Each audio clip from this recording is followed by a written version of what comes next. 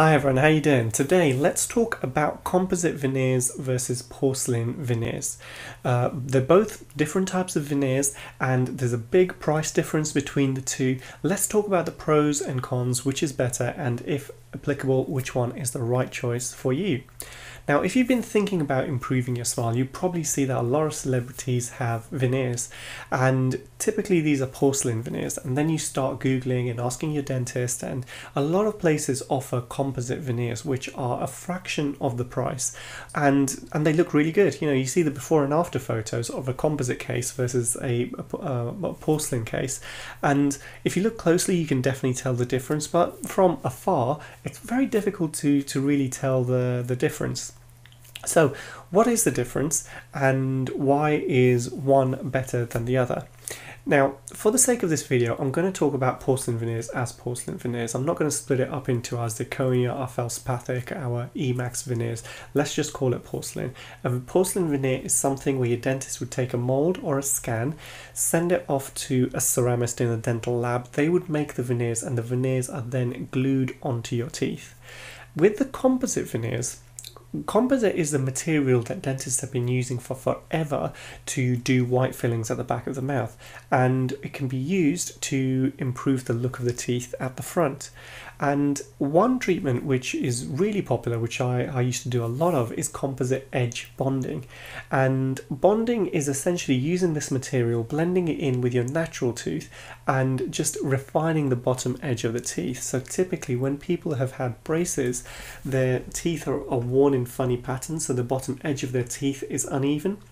So when we straighten everything out, we want the bottom edge of their teeth to look good. So we add composite material just in little bits here and there, just to improve that bottom edge of the smile. So that's composite bonding. So if we look at a tooth in cross section, the tooth is worn. At the bottom, we've got our composite bonding.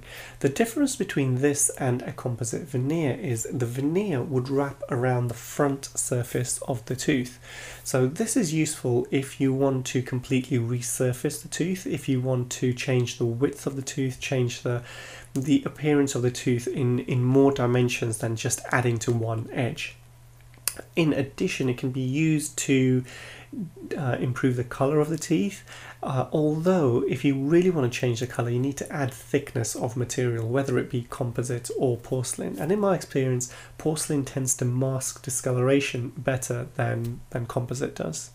Now, with both composite veneers or porcelain veneers, typically a little bit of tooth reduction is needed.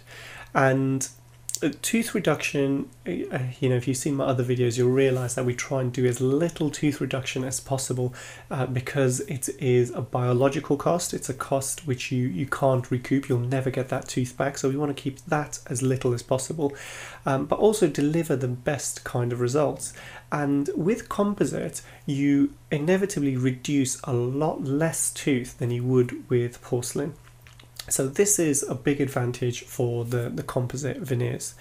Another advantage is that if they chip, they are quite easy to repair.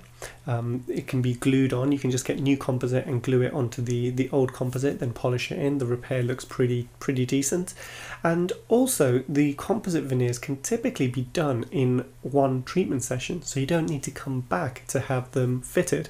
So again, it's another massive advantage. There's no cost of a dental laboratory making the veneers, so that cost is passed down to the patients, which is one reason that they're cheaper. And also because it's all done in one go, they're quicker to do as well. So that's another reason that composite veneers are cheaper than porcelain veneers. Now, if these are the main advantages, and they are big advantages, why wouldn't everyone always do composite veneers? The truth is, they look good on the day, but in my experience and in my hands, they do lose their shine very quickly. You see, composite is a softer material, and although I'm able to polish it and make it look really glossy like a natural tooth, as soon as you go home, you start using your toothbrush, your electric toothbrush with your favorite toothpaste, which is designed to be mildly abrasive to get rid of staining on your teeth. What this does, this reduces the shine of the composite. Most people don't really notice this. It's not a big deal. It happens typically within the first month or two, and after that initial shine has been reduced, they stay quite stable after that. But with porcelain, that's not going to happen. Whereas if you imagine a porcelain veneer is made of something similar to glass, glass is much more kind of hard wearing in terms of scratch resistance, and porcelain restorations, they have this glaze which is very hard wearing. So when I see patients who have had porcelain veneers 5, 10, 15 years down the line, their teeth still look amazing. They've still got this really great shine to them. Whereas the composite veneer ones, they look okay. And really it's a dentist who's going to know. But if you are looking for something that is better and long lasting, I would say consider porcelain, because for its wear properties it is a lot better.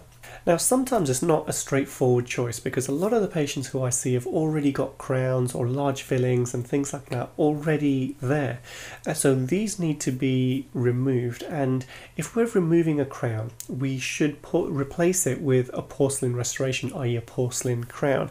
And if we're treating the whole smile, it doesn't make sense to use porcelain on one tooth and then composite somewhere else.